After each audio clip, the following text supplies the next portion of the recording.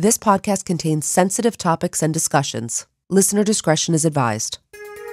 A college woman's brutal rape leads to a 40-year quest for justice, revealing that there was more than one victim in this case.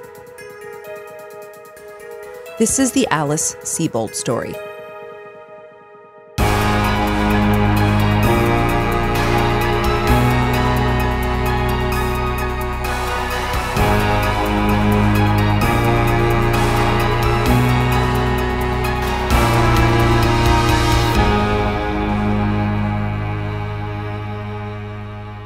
Hi, Amy.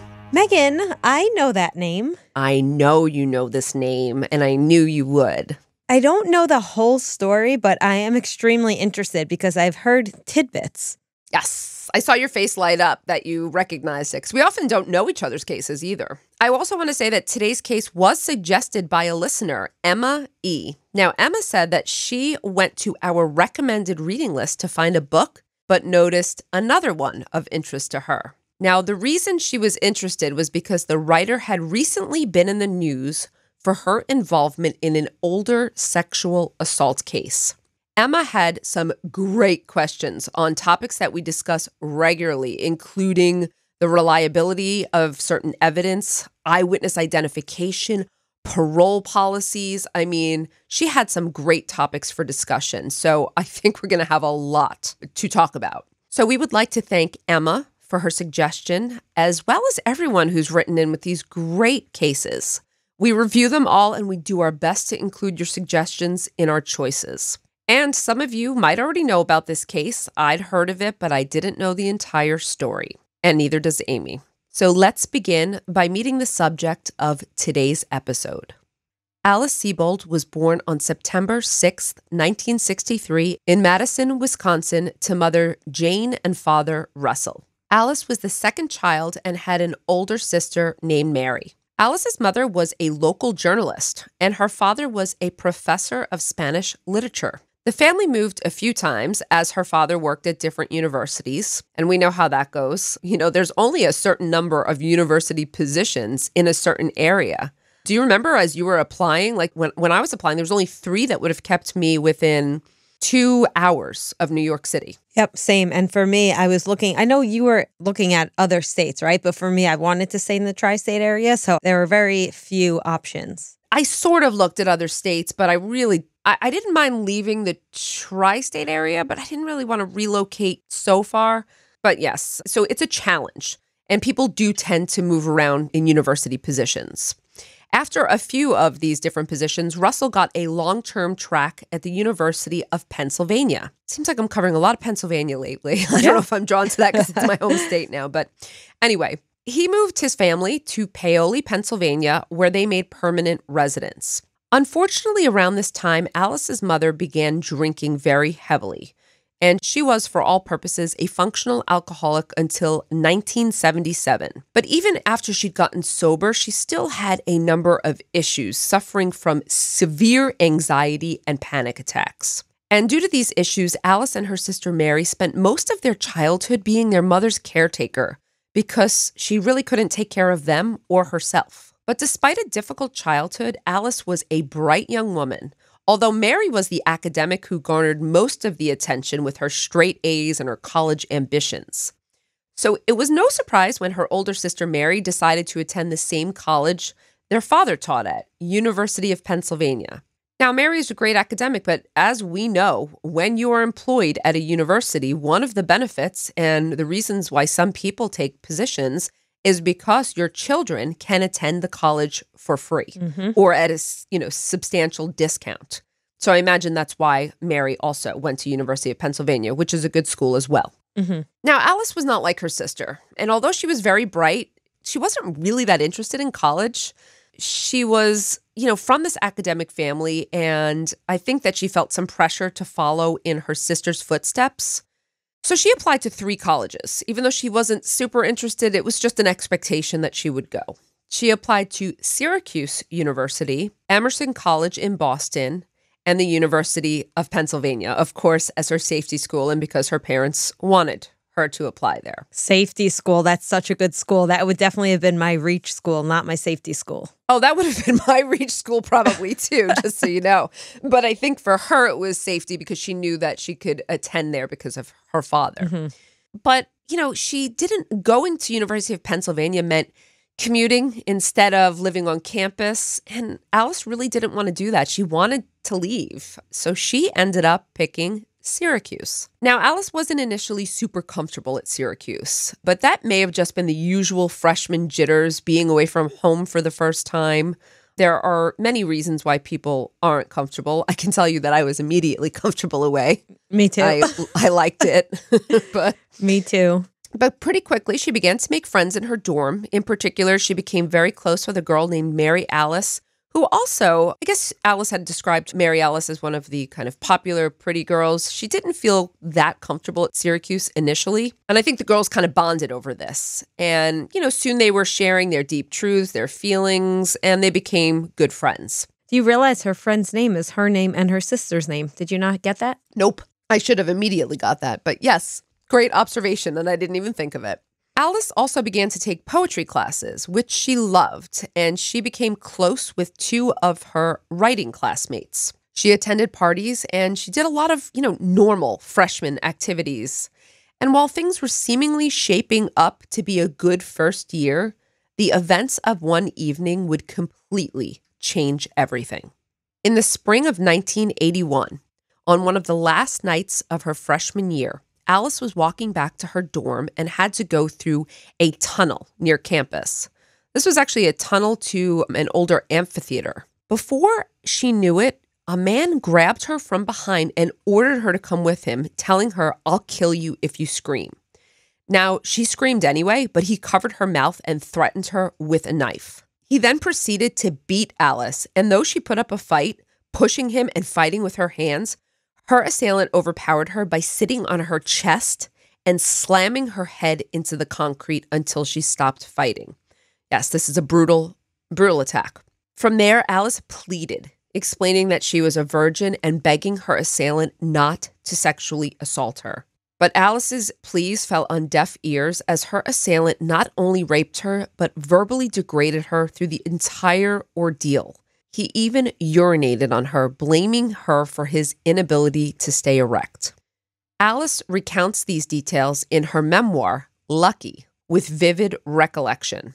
More on that later. Before her assailant let her go, though, after this vicious attack, he began apologizing, calling her a good girl and saying he was sorry. A terrified Alice asked to pick up her things and go, to which her assailant said okay. He said he would see her around. A bloody, battered, and traumatized Alice walked back to her dorm, where she immediately reported to residential security that she had been sexually assaulted and needed to go to the hospital. So Alice was quickly taken to the hospital. At the hospital, Alice had to undergo forensic testing to collect evidence, which I'm sure, and I've heard, is, traumatizing for victims as well. The police were there. But Alice's nurse did her best to shield Alice from the police officer on the scene at the time because Alice was so uncomfortable. But I'm sure it was still uncomfortable nonetheless. As Alice went through the exam, they found that there was a piece of skin under her nails, and the nurse said, "Good, you got a piece of them."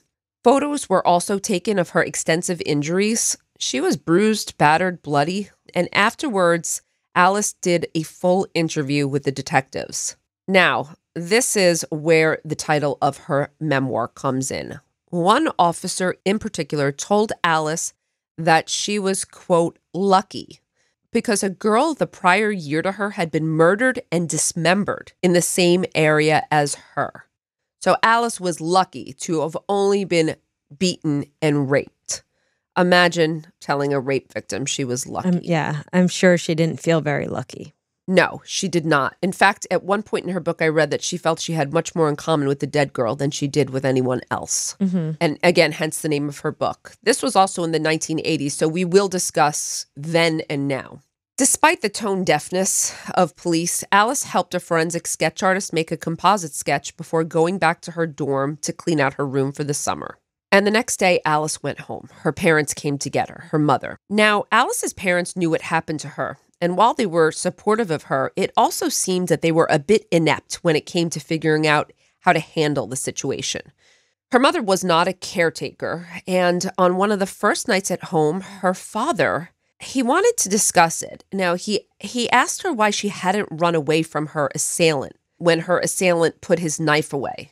So her father was confused because Alice did report that her assailant had a knife, but he had to put it away at some point. And her father said, well, why didn't you run? Now, Alice was sitting there and her mother and sister were so angry at her father for even saying this. But Alice said that she simply took her dad aside and said, I want to do the best to answer your questions. So why don't you just tell me what you don't understand? And he said he didn't understand why she wouldn't run. And she said, that she had to explain that she was beaten and that she was terrified and she was afraid that she was going to die. So, being afraid for her life, she just wanted to survive. She said she recalled that she doesn't even know how she had the patience to explain it to her father, but she remembered thinking that she just had to answer his questions so that he would understand why she couldn't have run. I think we know a lot better now as well. Mm-hmm. But kudos to her for, taking that approach and really trying to explain this to her father instead of just the initial anger that she might have felt. Alice stayed at home that summer trying to heal and figure out what she would do in the fall. But she chose to go back to Syracuse for her sophomore year. Reason why is she said she could not imagine staying at home with her parents. And so she went back, a new dorm, some new poetry classes, Mary Alice, and some new and old friends she made. But just when things were getting back to normal, Amy, Alice spied her rapist one day on the street when she was walking back to campus from lunch. Wow. Yes. This was in October, and a young black male walked towards Alice, according to Alice, as she walked down the street, and she heard him say, "Hey girl, don't I know you from somewhere?" Alice was stunned. This was the man who raped her, and he was talking to her like nothing had happened. She was too afraid to yell out for help because apparently there was a police officer right there. So she quickly walked back to her campus, seeing a professor. In fact, she had a famous professor. Have you heard of the famous poet Tobias Wolff, writer? Yes, of course. She had a couple famous professors, Tess Gallagher as well, but it was Tobias Wolff who she had class with him, and she felt that she needed to go tell him why she couldn't be in class. So she went to him and she said that she could not go to class because she had just seen her rapist and she had to go to the police station. Wolff was reportedly very sympathetic and offered to take her or help and support her in any way. Alice called Syracuse City Police, who arrived shortly after, and they took Alice, along with a friend, back to the area to see if she could still identify her rapist, if he was still in the area. Alice was able as well to make a sketch of him. So when she had gotten back to her dorm room before the police arrived, she sketched him herself. And so this sketch was taken. I don't know if they worked on the sketch as well with her or if it was just her original sketch, but it was distributed. Though the man was gone when Alice and the officers returned to the area, other officers were provided with this description of him, and I guess maybe this sketch, and the time and place where Alice had seen him. And based on the information Alice provided, one of the officers said he knew the suspect and that he had actually spoken with him that day in that very place. He recognized him from the sketch? From the description, the sketch, the time, and the fact that he had a conversation with him because he knew him. Okay. Who was the suspect? He was a man by the name of Anthony Broadwater. The officer, as I said, knew him, but not because of any real criminal activity. According to one officer, Anthony was just a friendly young local. He had a lot of brothers as well. I think they had gotten into maybe some childhood trouble, but nothing too serious. But if he had raped Alice, he had to be arrested, and he was picked up immediately and brought down to the police station. The police felt confident that they had their man. Now, after Anthony's arrest, the police needed Alice to pick him out from a lineup. And this would become the source of much controversy later on. Why? Well, let's begin with the lineup. It consisted of 5 black men, all similar to the physical description Alice had provided in the spring of 1981, and she had to identify her assailant. So this was a live lineup. Anthony Broadwater was in position number 4. but Alice identified her assailant as the man in position number 5. Mm-hmm. You think this might exonerate Anthony, but the police told Alice afterwards that she picked the wrong man. Which is like, I'm sorry, but that is the biggest, I studied eyewitness identification for my thesis. And, post-identification feedback is one of the most harmful things an administrator could do. Because I'm assuming that led her to change her choice. Well, let's just say it did influence her choice. But first, Anthony. He found himself indicted for sexual assault, among other offenses, after a grand jury met in November of 1982. Now, he emphatically denied any involvement in the crime and opted to go to trial. This was after the lineup? Yeah. The only evidence they had to secure the indictment was the identification? At this point, yes. His attorney felt, there was also hair evidence, which I'll discuss in a moment. Okay. His attorney felt, though, that he had a good case for a bench trial. And a bench trial just means in front of the judge, because he felt, there was an incorrect identification and very weak evidence, really very little forensics. So the trial commenced in May of 1983, but it lasted for just 2 days. The only forensic link the prosecution had was hair analysis, which has largely been discredited now. But at the time, an analyst for the crime lab said that the hairs recovered from Alice were consistent with those from Anthony. But consistent was the strongest he could say, Amy. You're shaking your head. Because, hair comparison is now considered a junk science, unless it has a root that has DNA. Correct, but that was not the case in 1982. This was simply about looking at the hairs. Yep. Also in question was the fact that Alice had not picked Anthony out of the lineup. However, she now felt it was Anthony. Let me tell you this, Alice's testimony was strong, and she had a seemingly good explanation for why she had not picked Anthony. She said that for her, on this day, it had come down quite squarely to number 4 and 5. She believed it was one of them. Turns out, interestingly, those two were friends, which is kind of odd. They knew each other, but anyway, she said she was torn, and that number 5, while she was looking, stared straight up at her and was looking right at her, which frightened her, and so she panicked and picked him. She said that she knew she made a mistake once she left the room, which is why she said it was she said that afterwards. She's like, it was number 4, wasn't it? And so she felt that she made this mistake right away, according to her. I will say, even though she had a mistaken eyewitness identification, Alice came across as a very strong witness. Prosecutor said one of the best he had ever had in terms of a victim who testified. She was clear, she was articulate, she didn't buckle under pressure, and the judge seemed pretty sympathetic to her. Even speaking, get this, with her and her father outside of the courtroom during a break, during the trial. That's not allowed, is it? No, this is a big no-no. This is, would this be an ex parte communication? I think that's what it would be called. I know that happens when judges converse with the lawyer outside, but we're talking about the actual victim in the case.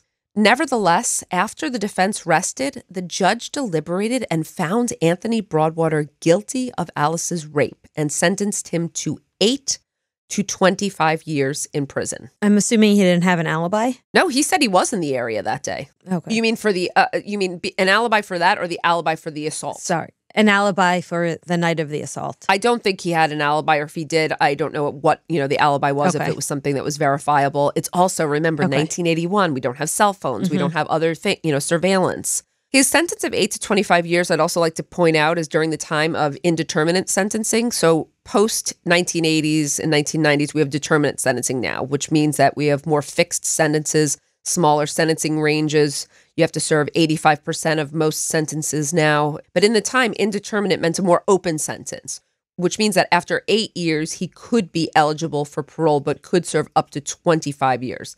That's a very, very wide range. For Alice, justice had been served, and she tried to go back to her life as best as she could. She graduated from Syracuse, although she would suffer another blow while at school. A very close friend of hers, one with whom she shared a very strong bond, was also sexually assaulted at Syracuse. And this was also a stranger assault in her home.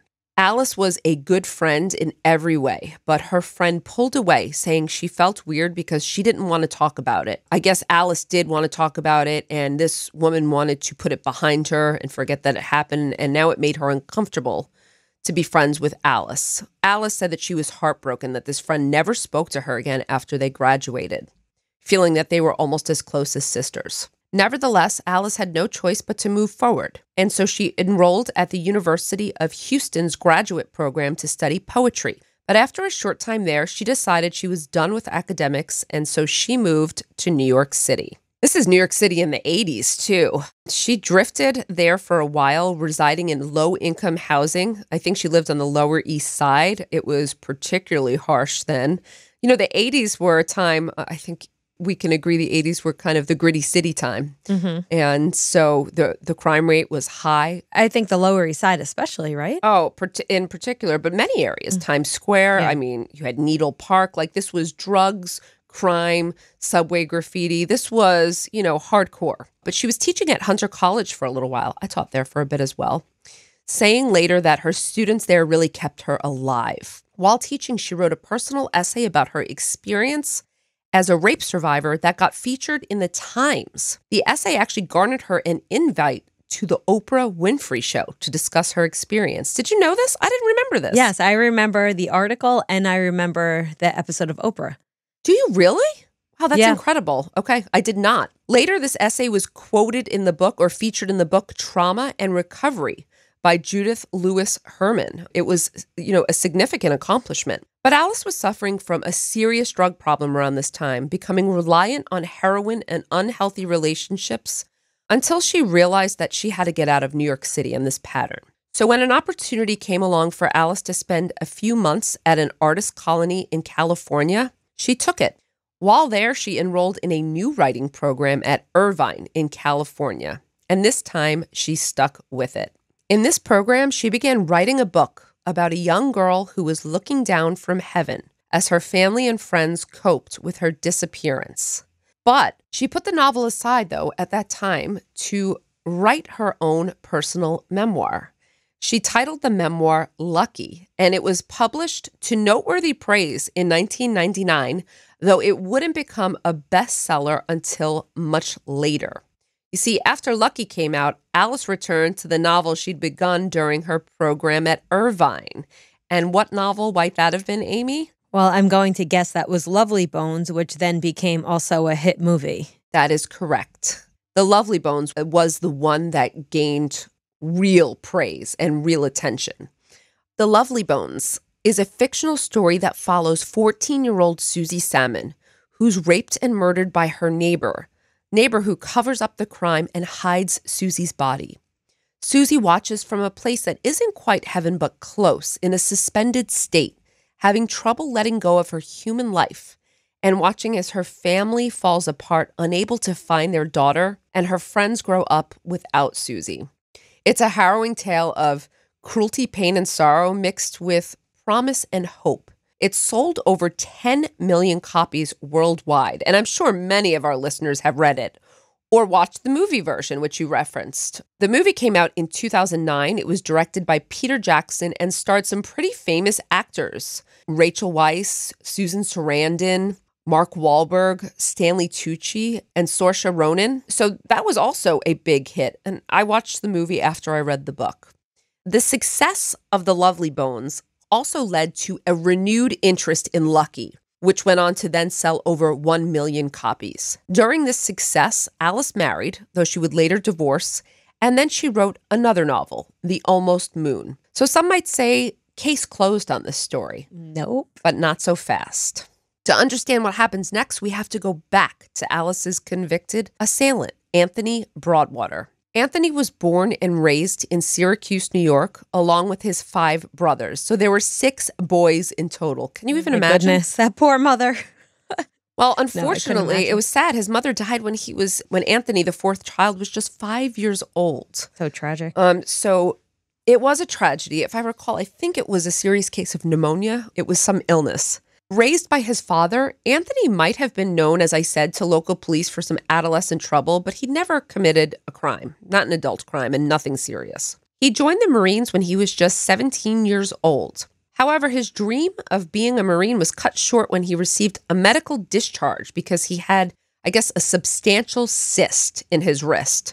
which would obviously impact his abilities, with firearms and other things that would be required of service. He returned home to Syracuse and took a job working in telecommunications, installing telephones. And as I said, Amy, he had been on Marshall Street where Alice Sebold saw him on October 5th, 1981.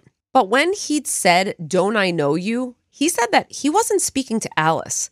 He was speaking to a police officer he knew who'd been nearby. Remember, this was the officer who recalled this event as well. Mm-hmm. So when he was arrested some days later, Anthony Broadwater was shocked to find out that he was being arrested for sexual assault and was later even more shocked to have been convicted of this serious crime. While in prison, though, Anthony obtained his GED. Remember, he didn't finish high school because he enlisted in the Marines when he was 17. He also studied the law, which a lot of prisoners will do to work on their own cases or just to understand more about the process. Unfortunately for Anthony, his father developed stomach cancer and passed away in 1983 while Anthony was still incarcerated. Anthony had multiple parole hearings. However, he would not admit guilt for a crime he said he did not commit. And so Anthony served 16 years before he was granted parole, and that was only because of his exemplary record. And Meghan, you remember in past episodes we talked about the issue with measuring rehabilitation by one's remorse? Yes, absolutely. Forget which episode, but it's come up We've talked about it before, and we're going to talk about it in the discussion because I'm not done with that. But he likely served 8 more years than the 8 initially because he would not admit to a crime he said he did not commit. He couldn't do it. Mm-hmm. After release, Anthony found reentry quite difficult. Not just because of usual reentry problems that many parolees face, but remember, he had to register now as a sex offender because he had a sex crime, which placed many constraints on places he could work or even visit. We know of the many limitations. Jobs were hard to come by, and at the time of his release, Anthony Broadwater still wanted to clear his name, as he was really suffering the stigma that comes with being labeled as a sex offender. Now, he had met someone, a family member introduced him to someone after he was released, a woman by the name of Elizabeth, who developed a relationship and she became his girlfriend. And with his help, the two prepared to fight for Anthony's name. So he was lucky in the fact that he did have family, brothers, cousins, and he also had a devoted partner. And they would have some luck here, Amy, because in 2018, Alice's memoir, Lucky, had garnered some interest with movie producers who wanted to adapt it into a film. However, when they started looking into it, there were some who doubted that Anthony Broadwater was guilty. You're saying some of the Hollywood producers started questioning it? Yeah, some of the people involved in the project, financing, they saw some of the holes. First of all, there was the fact that Anthony hadn't been identified by Alice as the perpetrator. And although she'd explained it, he was not identified. There was also no real evidence to suggest he was guilty except for those hair strands. And the best they could say from them is that they were consistent. There was no match. There was no science. And I held this part back, but I'll tell you now that Anthony passed 2 polygraph tests. We know they are not infallible, but certainly when you have doubt, they're helpful. And lastly, Alice Sebold, as I said, admitted that she made a mistake on the lineup, along with the details about how the prosecution kind of coached her to speak about it during court. Now, she says she was telling the truth about what happened, but there was some suggestion that the prosecution was helping her to rehab her version and explain it so that, it made an impact. So there were a lot of issues. Needless to say, after a couple of years, the film deal died on the table because of the concerns that, they'd be further perpetuating a potentially untrue story. But the questions surrounding the whole thing garnered some legal interest by defense attorneys who wanted to help Anthony Broadwater. And he was very happy to have the help. Amazingly, his defense attorney's arguments were quickly met with agreement from Syracuse's district attorney. This was interesting. He said that he ordered any convictions involving hair sample analysis to be reviewed by his unit and reported. However, he said Anthony's case had not been included. Now, did they have a conviction integrity unit or conviction review unit, do you know? I'm not positive if they had that, but I think so because this was in, 2021 and he had ordered it just before then. So I'm going to assume they did have that. If not, he's a progressive DA and wanted to make sure that they didn't have wrongful convictions in the unit or that they could find justice. So Anthony's case was reviewed and amazingly and very quickly in November 2021, The joint motion by the defense and the state was granted, and Anthony Broadwater was officially exonerated. He held his head in his hands and cried. A very moving moment. Did they have DNA evidence to test, or they just dropped it based on insufficient evidence? I don't know what DNA evidence they have, but I do know that they have some. They definitely have skin. Remember, she scraped. And I don't believe that he wore a condom. So I do believe that DNA evidence exists and they could still test it. I would assume if they were so quick to overturn, they probably had some pretty strong evidence that he was not the perpetrator. That's why I asked. Well, I don't know if they have anyone else in sights. If they do, they've remained quiet on that. But I believe they felt, based on the fact that there was a mistaken eyewitness identification and no real other evidence, that it was, a travesty of justice. So Anthony was exonerated. He was, he's had a really tough road, but obviously he was very happy to be exonerated in the public. Alice Sebold issued some public statements to address this finding, apologizing to Anthony and claiming she truly did not know he wasn't the person who raped her. She said the following days after the exoneration, quote, "I am sorry most of all for the fact that the life you could have led was unjustly robbed from you. And I know that no apology can change what happened to you and never will." She wrote further, "My goal in 1982 was justice. Certainly not to forever and irreparably alter a young man's life by the very crime that had altered mine."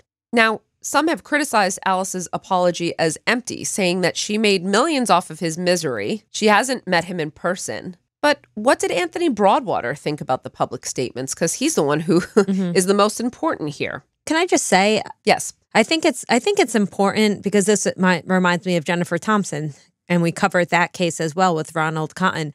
And I think it's very, very important that we recognize that this man was a victim of wrongful conviction because of the system, not because of the eyewitness. Absolutely. And I think we should talk about this, why she was so sure it was him when we talk about eyewitness identification briefly again. But yeah, this wasn't Alice's fault. This wasn't malicious.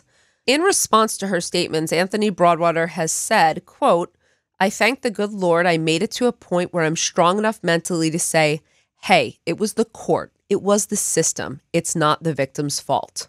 Yeah, I know. Really, really such a good guy, right? The book Lucky is no longer being distributed by the publisher. When asked if she would revise the book, Alice said, quote, "To do justice to the new reality and all the ramifications of the past would be a huge undertaking. It might also be amazing." So we have yet to see if Alice will, in fact, rewrite the story or rewrite the ending to include the reality of what now has transpired. So I read the book, but it's been so many years I don't remember. I'm assuming she names Anthony in the book. Is that why they no longer distribute it? Or does she just say my assailant? She gave him a pseudonym. So he's Gregory Madison in the book. The reason I know is because I reread the entire book. Not the other day. When I was writing this, I was like going to parts of the book and I was like, forget it. I'm just going to read the whole thing over again. Yeah. So I read it, yes. She gave him a pseudonym, but he was publicly identified. Yeah. And so, and we now know it's a true story based on her memoir. So it's not the true story. It's her true version, but I would be very curious. I would love to see a rewrite, but I also know that might be very, very hard for her to do. Well, she's also still a victim and she still has not received justice. That's correct. Because I'm assuming they've never arrested anyone. So she now has to live with the fact that somebody was wrongfully convicted and the person who harmed her is potentially still out there somewhere. That's right. Her true attacker has not been caught, but could still be caught and hopefully will be. As for Anthony Broadwater, shortly after his exoneration, he sued the state of New York for wrongful imprisonment and was awarded $5.5 million for the settlement in 2022. Good for him. He and Elizabeth still live in Syracuse and hope to buy some land with acres and acres. So that's where we are to date. Now, all the systemic issues and coming back to the questions that Emma had. She suggested it. She brought up some of these issues we've discussed, but I want to discuss a few of these topics. Unfortunately, the system failed in a huge way in this case, and there are a couple of reasons why. This is a case of a wrongful conviction that had a few problems. So first of all, hair analysis, as we said, has long been debunked as it is not reliable, it's not consistent, and that was the only piece of physical evidence that actually connected Anthony to Alice's attack. That's considered a junk science, you said, Amy? Yes, it is. It seems like a lot of these disciplines that we believed were scientific are junk sciences. What is still considered reliable science? I know, DNA for the most part. I want to say fingerprinting for the most part, maybe ballistics. Fingerprinting. I know fingerprinting is really subjective, but it's scientific in terms of the match points. It's not a junk science, that's for sure. It's not a junk science, but it has been used as a junk science by if the person analyzing is using junk techniques. So what are the reliable sciences as of now, or have they just all been updated? Like I know that arson investigations, they used to call them a science, but it wasn't science. Now arson investigations are scientific, and then they replicate the conditions and have findings so that they are scientific. We also have technology now that we didn't have then. So now we have cell phone pings, and you can check people's alibis. There's surveillance cameras everywhere. So I think that's kind of taking the place. But of course, you have DNA and, blood typing. Okay. Alibi, eyewitness testimony, informants, confessions. All of these are still used. I think the issue, as we see in this case, is when you're using one piece of evidence without corroborating evidence. So an eyewitness identification, in my opinion, should always be corroborated. There should always be corroborating evidence in the sense that I don't think anyone should be convicted solely on one person's eyewitness testimony. Sure. I would like to point out as well, a side issue here, the lineup identification was incorrect. And we know also that lineup identifications of those across races or cross-racial identification it's highly problematic. Isn't that correct? Isn't there a much higher percentage of incorrect identifications? Yeah, particularly when you